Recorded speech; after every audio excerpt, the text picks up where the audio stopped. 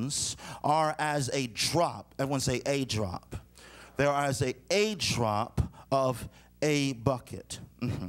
So he says, if you want to know how I view the world, it's one drop.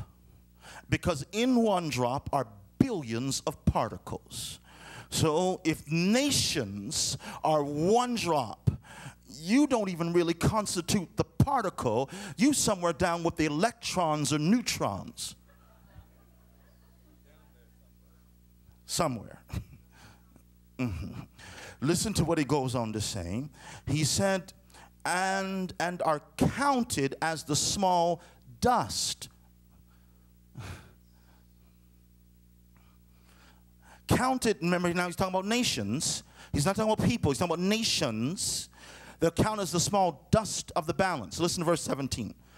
No, he did the same thing he did here with, you think, well, okay, I got his perspective. I can start munching on that. Hold on. He's going to back it up. He's going to get further. Verse 17. All, everyone say all nations. All nations before him are as. Nothing means you've gone into the negative. It's no longer a positive 10, you're a negative 10. You are as nothing. Hold up. If you think he got his perspective, hold on. And they are counted to him. Everyone say all the nations are less than nothing.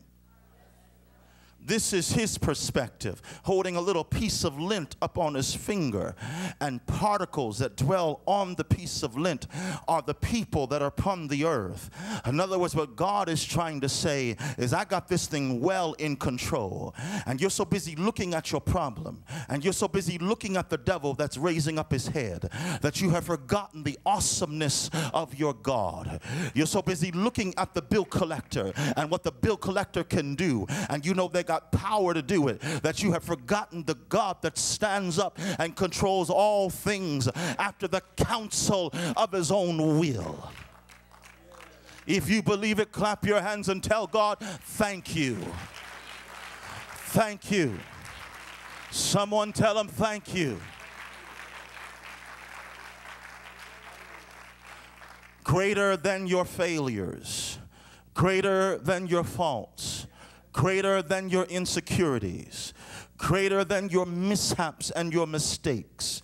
He is so great until he has taken what you have done and can turn it into what he wants it to be.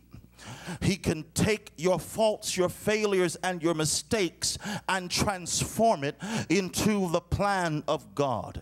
This is not Houdini that just makes something appear or disappear. This is God who speaks all things by his word and creates by his word. So God looks at your faults and your failures and then starts to speak. Romans chapter 4, verse 17. Romans chapter 4, verse 17. Listen to him as he explains it. Because what he says unto Abraham, Abraham, I want you to understand something. You're going to be the father of many nations.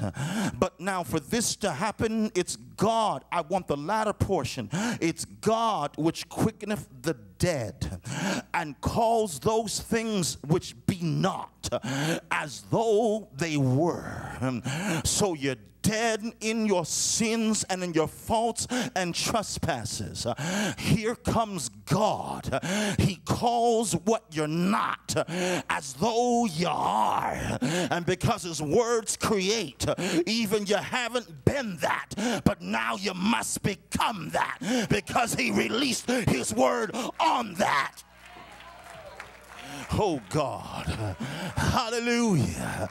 Anybody can comprehend God up in here? Is there anybody that can stretch your imagination? Because that's the only way you're going to have to deal with God. It's going to happen in your imagination. It's what Paul said in Ephesians chapter 3 verse 20. He said, now unto him that's able to keep you from, I'm in Jude 24. It's unto him that's able to keep you from falling and to present you. He said, I have the power to make you faultless. I know you're struggling and you're looking at yourself, but lift up your head and look at me, because if you just look at me, you'll see a God that can handle your faults. You'll see a God that already handled it at an old rugged cross. I didn't wait for you to make the mistake. I didn't wait for you to sin. I already dealt with it. Before there was a sin, there was an answer. Before the foundations of the world, the Lamb was. Somebody tell God, thank you.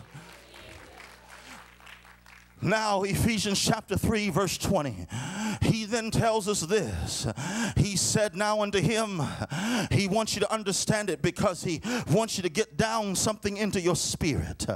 He said, this is the God that can do exceeding and abundantly above all that you can ask or think. It's not abundantly, it's unto him that's able to do exceeding, I should say it's not exceedingly, it's exceeding abundantly above all that you can ask. Ephesians chapter 3 verse 20. According to the that worketh, what power works in us, out of your belly shall flow rivers. So he said, God's inside of you, not the third person of a Trinity. The fullness of God dwells in you. That's why he tells you to open your mouth, lift your hands, release God into your situation. Somebody release God. Tekumandriamo robandri ekotalaba rebenderabo shakanda rebekutasa.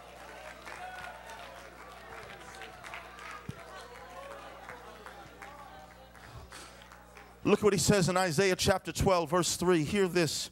Isaiah 12 and verse 3. With joy you shall draw waters out of the wells of salvation. Verse 4.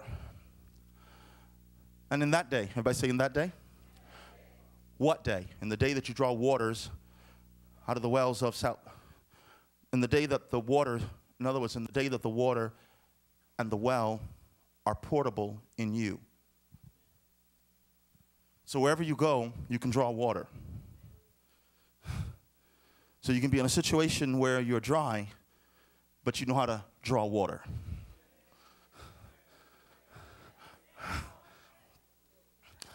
I don't draw water from the situation. I draw water from the well that's. So if I'm on my job, I know how to draw. Folk getting on my last nerve. I'm going to slap somebody. So I know how to, you know how you are, your little rubber band neck. You know how you are. I'm going to draw some water. I'm going to draw some water right here, right now. I'm going to I'm going to draw. Touch your neighbor, tell them the well is portable. So when things get hot, I have a well.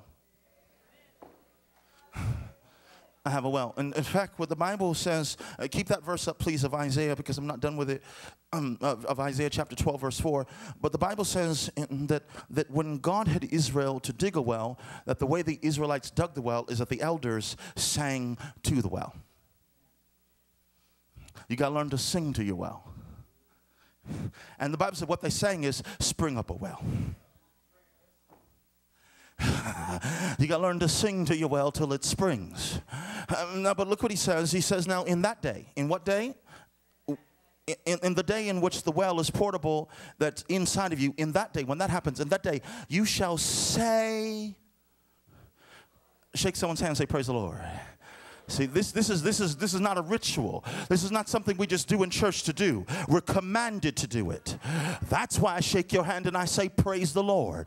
Because I'm told to do it.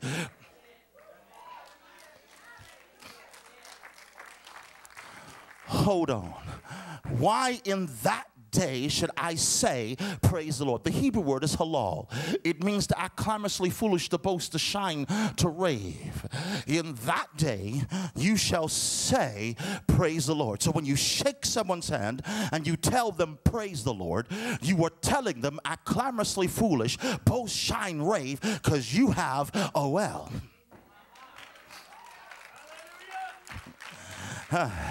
Your answer is portable. Your answer travels with you. You're waiting for something to come outside of you, and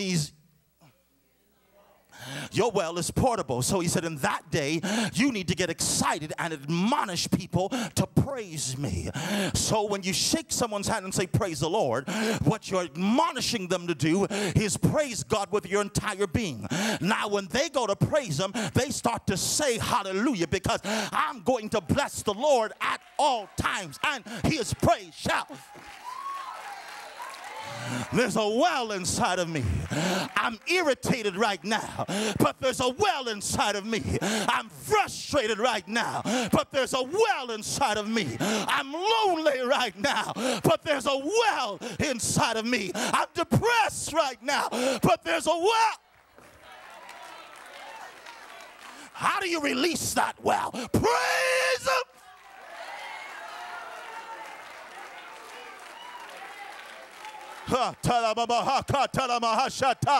Lift your hands, open up your mouth, and throw a praise fit all up in this house. Praise him like you lost your mind.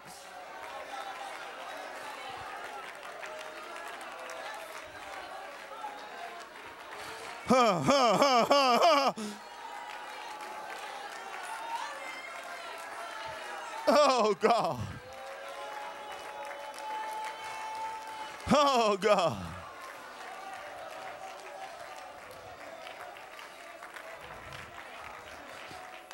Touch your neighbor, say, how much water do you need? Yeah, how thirsty are you? How much water do you need in your situation? Because depending on how much water you need, you're going to have to draw it out. And how do you draw it out?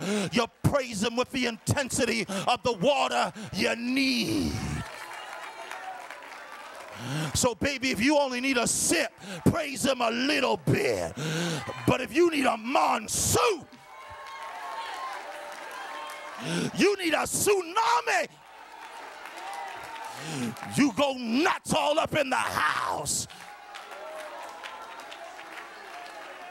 I ain't praising him to impress you that I'm spiritual. I'm not praising him so you can think I'm holy. I praise him because I need him.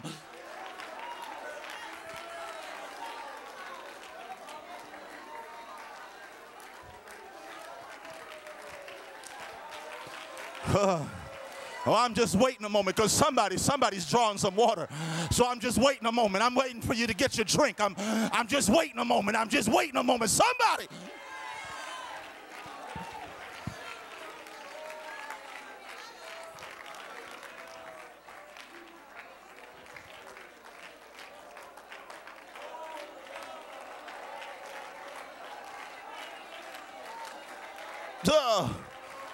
Oh, God.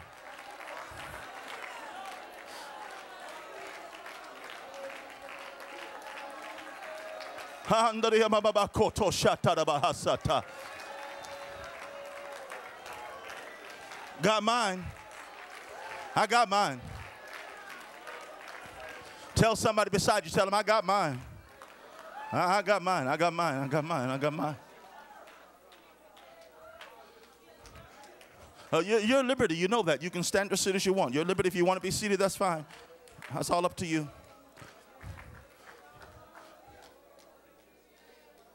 Hold on. Scripture says that in the days of Abraham, that he dug a well. But then the Bible says that Isaac found out that the Philistines had filled up the well. So the scripture says, Isaac digged again the wells of his father. God. See, you're not understanding. My well didn't start with me. My well's so deep till it goes down through generations, all the way back to Pentecost. My well is 2,000 years deep. And what you got to do sometimes is dig up your father's well.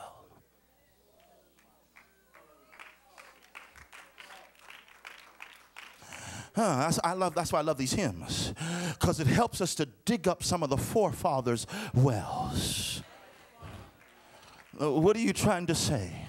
What I'm saying is the forefathers, let me tell you why that sometimes we don't experience what some of our forefathers did. Because when they heard someone had cancer, folk took off from their job, took vacation time, shut in the church, and fasted and prayed until God sent it. Me give up give up Mickey? You funny. Yeah.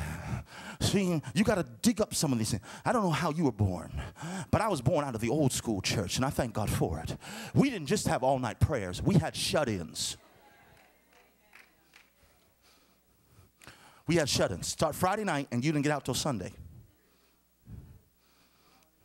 Everybody brought their clothes. Brought toothpaste, toiletries, change of clothing.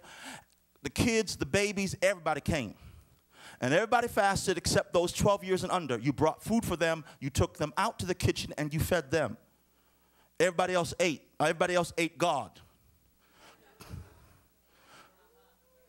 We pray on shifts. Your turn to go to sleep. Y'all go snore over there.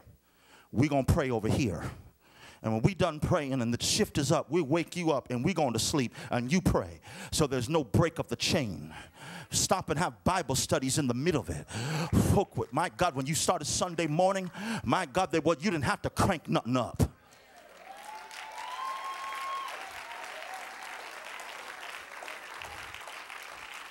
You didn't have to beg nobody to lift their hands, beg nobody to open up their mouth. Everybody had a turbo praise.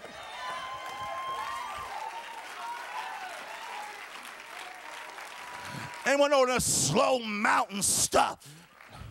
Everybody started off in high gear. You got to dig up some of those wells.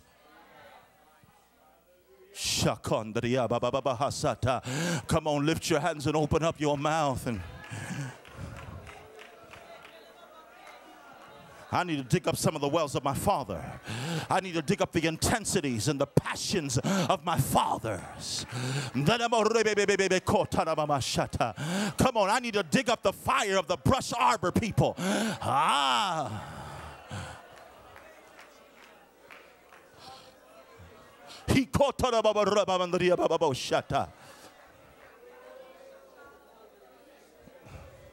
Thank you, Jesus. Thank you, Jesus. Thank you, Jesus.